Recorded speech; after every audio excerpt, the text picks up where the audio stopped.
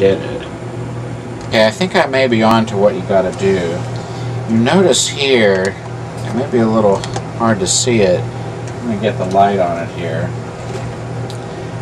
You'll notice that there are some there's some clips here which hold this copper colored shield onto the bottom part of the tuning dial. I was able to get one of them off, so let me see now if I can get the rest of these off.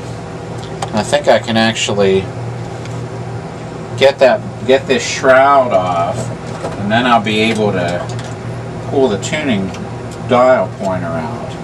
I'm going to try and just get a little screwdriver, or maybe get a real fine screwdriver in there and see if I can pry these things off.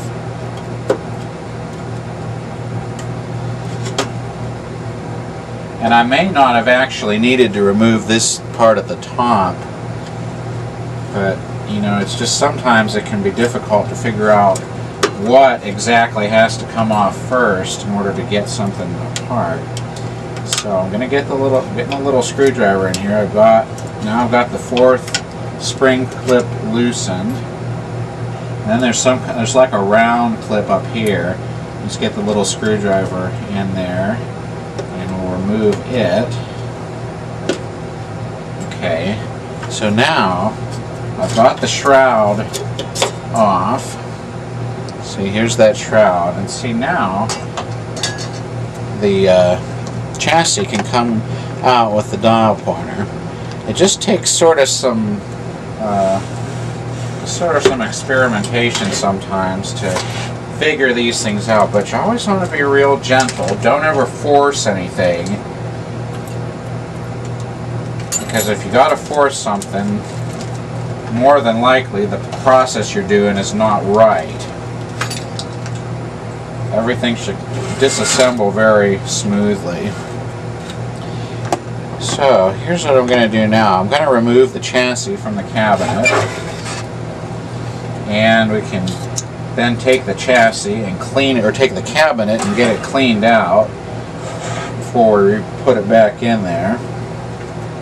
So I'm going to now get the cabinet, and we'll just sort of set it to the side. And I'll just go over some of the parts of the radio here. Here's the variable capacitor, and since this is a 3-gang capacitor, 3-gang meaning you got 3 sections, this has got a tuned RF amplifier stage to help bring in weaker signals. So it looks like this section here is the RF stage. This section here is the mixer stage, and probably this one is the oscillator. A lot of the times the oscillator section will be smaller because it tunes at a higher frequency than the station. Because the way it works is by mixing together the signal from the station plus an oscillator signal generated locally that's 455 kilohertz higher, you end up with a sum and a difference of the two frequencies. And the difference of the two frequencies is such that it's always 455 kilohertz. And so these IF transformers, which amplify the signal, which the signal goes through further, can be optimized to operate only at 455 kilohertz.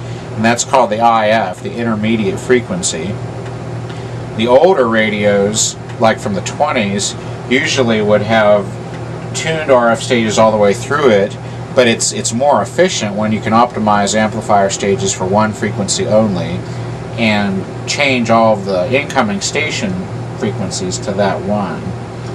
So that's why there's 3 gangs. Got the oscillator, the mixer stage, and the RF stage. Most radios, most AM radios will just have 2 because they don't have an RF amplifier. And let's see, I'll have to look at the tube guide exactly to know what the tubes are.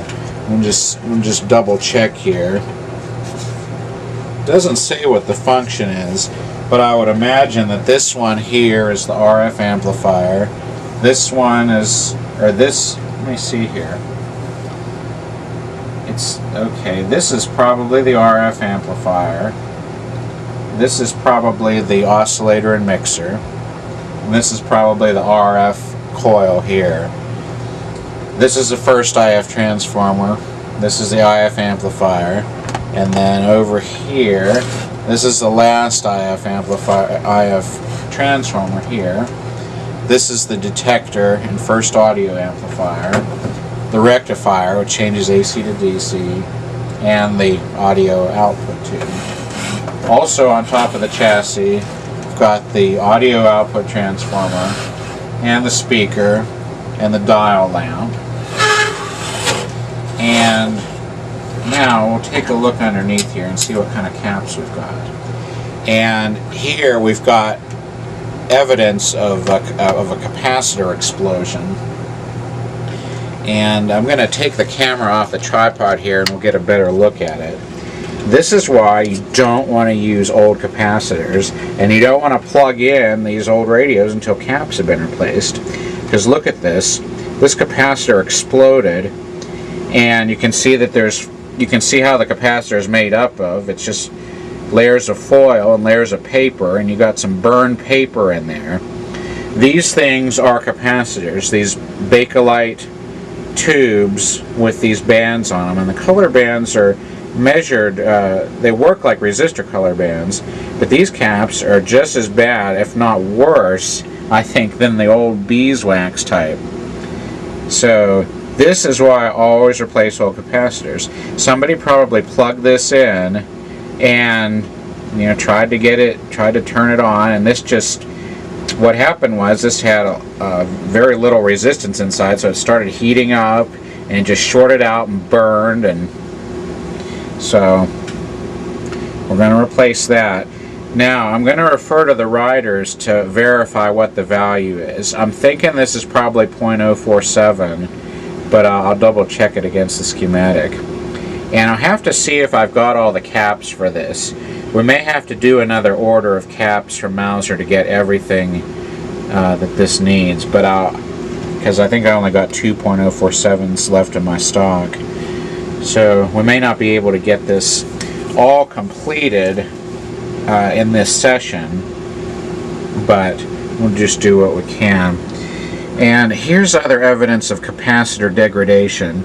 You can see the end of this one is kind of coming off, and these are all paper capacitors, and here's some resistors.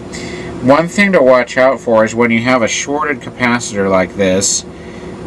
Oh, and well, actually I see what the function of this cap is. This looks like it's the coupling capacitor between the power line, and maybe the coupling capacitor between the power line ground and the chassis ground. And if something like this shorts, it can make the chassis hot. In like the 40s and 50s, a lot of these radios are built with metal chassis and no power transformer, and the circuit ground was isolated from the chassis ground by a capacitor, and sometimes a capacitor and resistor. And that limited the amount of current on the chassis from the AC power line to a fairly safe value. But if that cap shorts, the chassis will become hot. And sometimes, particularly more as you got toward the 60s, radios were designed so that the chassis actually was hot, but there was special insulation, such as plastic shafts on the controls, or knobs that could not be removed from the cabinet to help protect people from that hot chassis hazard.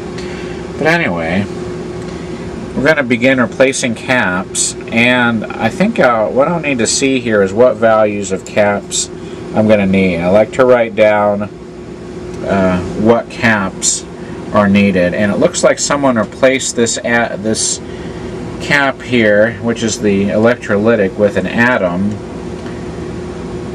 3 times 40 microfarads, so we'll use 47s. What I'll need to do in this is to mount a terminal strip somewhere to put the new caps in it. So we may need to even drill a little hole to put in the terminal strip. This probably had a cap like this originally from Philco, and then someone replaced it with this Sprague Atom. And look at this. It's like, it just never ceases to amaze me how crappy and crummy, like, it just makes me mad how crummy almost all these repair jobs are.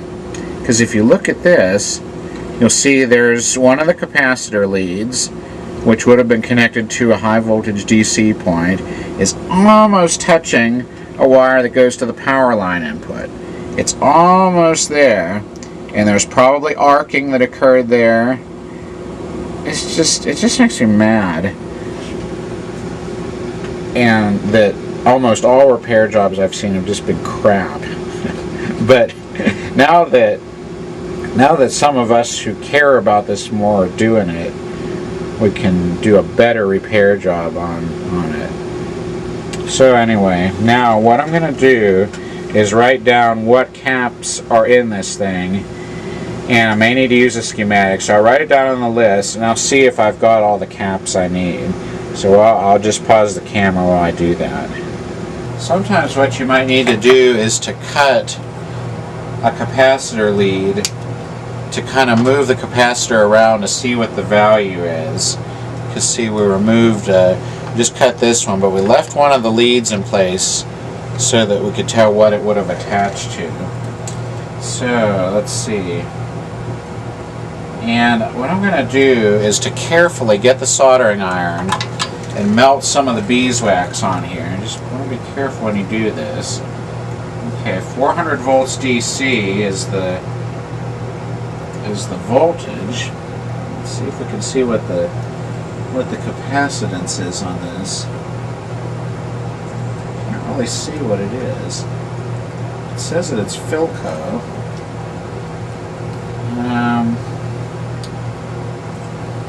Oh, okay, it's 0.01.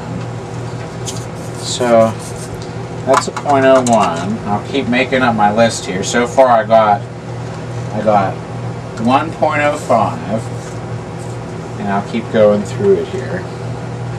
Okay, we've now got the capacitors determined as far as what I need.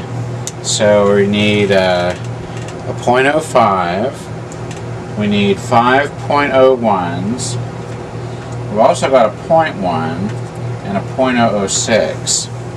And I found out what this cap here is that exploded, what the function of it is. It's actually a noise suppression capacitor that goes across the power line. And they make special capacitors today that are designed to fail in non-destructive ways that are used especially for that purpose. But I don't have any of those particular caps, so I'm just going to remove this cap from altogether. And I don't like to have, oftentimes these radios will have that to help filter out line noise, but I personally haven't experienced many ill effects from just removing the cap altogether, and some radios don't even have it. So because I'm kind of wary about having that cap right across the power line, I'm just going to remove it altogether. It looks like that's the function it serves, so I'm just going to discard that. And now what I'm going to do is just gather up the capacitors that I need. So I'm going to go to my high voltage capacitors here. We've got 0.047s here, we've got 0.1s here, and it looks like this cap actually couples the power line ground to the chassis ground, and I think you can get increased safety by using a lower value of capacitance, but I think it'll be okay to use the original. But sometimes I've gone, if I've had I actually do have another 0.047, but let me go to my bin of capacitors here and we'll see what else we have got. Looks like we got 0.001. We got 0.0047. I think that'll substitute for 0.006.